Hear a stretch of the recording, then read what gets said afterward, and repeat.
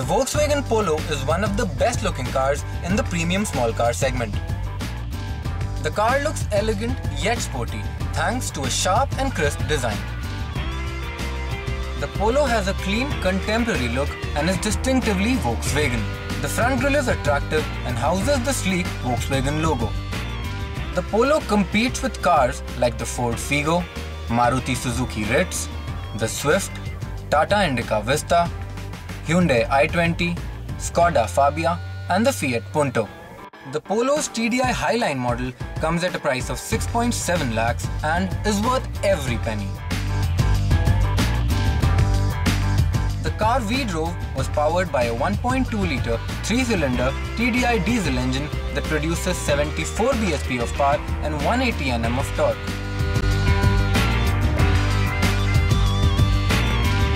The 5-speed manual gearbox too is responsive and offers short, crisp throws. The ride is planted and the drive too is compliant. The Polo continues to be stable even at high speeds and feels like a large car. You will however wish that you had a little more grunt while on open roads. The car is comfortable even on bad roads. The 168 mm of ground clearance coupled with an effective suspension helps the car soak up bumps with ease. The Polo brags of features like an electronic power steering which is also adjustable for rake and reach.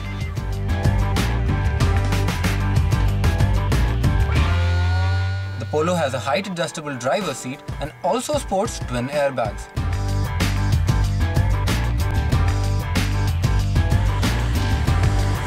It comes with ABS and EBD but misses out on a dead pedal. The dashboard feels solid and the plastic quality is reasonably good. The car's instrument cluster is neat and the multi-information display allows the driver to view useful information at a glance. The Polo comes equipped with an audio system but misses out on both an aux-in and USB port. It also lacks electronic side view mirrors. The back seats are comfortable and 3 adults can squeeze in the back. The transmission tunnel though makes the middle passenger's ride a little uneasy. The 280-litre boot is ample and provides decent storage space.